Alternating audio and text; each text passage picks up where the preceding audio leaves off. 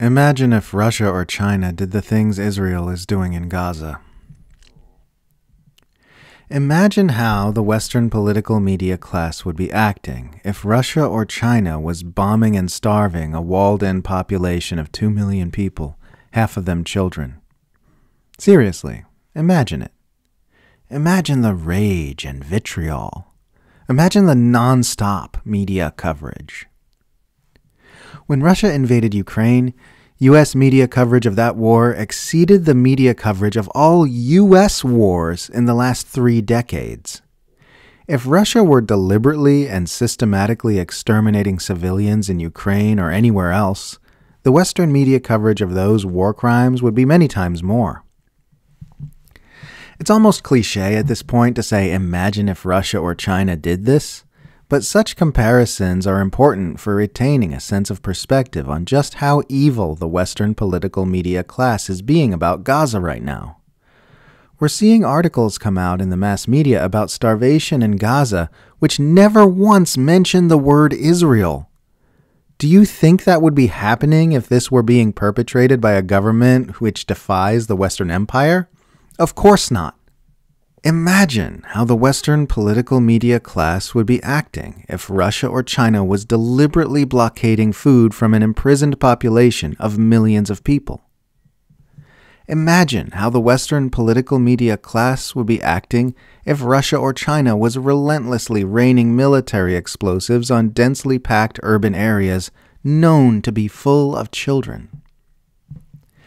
Imagine how the Western political media class would be acting if Russia or China was deliberately and methodically ethnically cleansing an oppressed population for entirely racist reasons.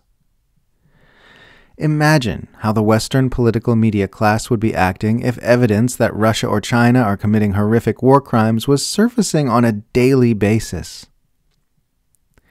Imagine how the Western political media class would be acting if Russia or China was getting caught in lie after lie after lie while carrying out such a mass atrocity.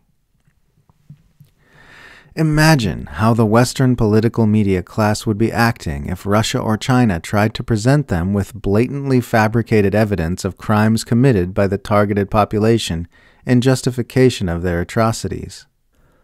We'd be living in a different political and media landscape. If Russia or China was doing what Israel is doing, entire presidential campaigns would have been built around who would oppose it most aggressively. Every sanction and embargo in the book would have been slammed upon the perpetrating government.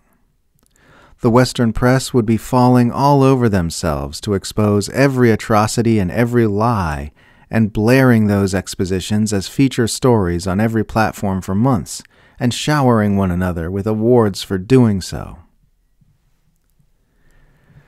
Instead, we get this. Government officials babbling nonstop about Israel's right to defend itself, and how this would all be over if Hamas didn't keep fighting, while showering Israel with weapons to help it continue its atrocities.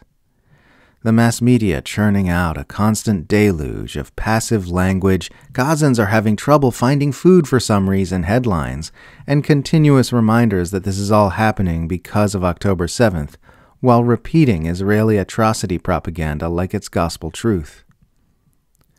All viable U.S. presidential candidates vowing their unconditional support for Israel while occasionally impotently finger-wagging at this or that aspect of Israel's atrocities to avoid looking like complete psychopaths. That contrast between how the Western political media class is acting toward the Gaza genocide and how we all know they'd be acting if an unaligned government was doing it is exactly why the U.S. centralized empire cannot be permitted to rule our world anymore.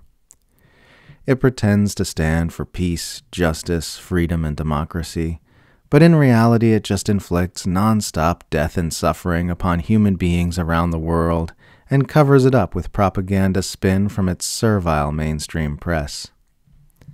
It purports to uphold the rules-based international order, but all that means in practice is that it upholds an international order in which the U.S. empire makes up the rules as it goes along and changes them as it pleases.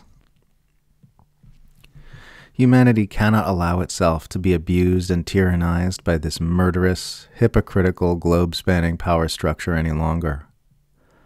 A better world is possible, but we're going to have to find a way to pry the talons of these monsters off the steering wheel first.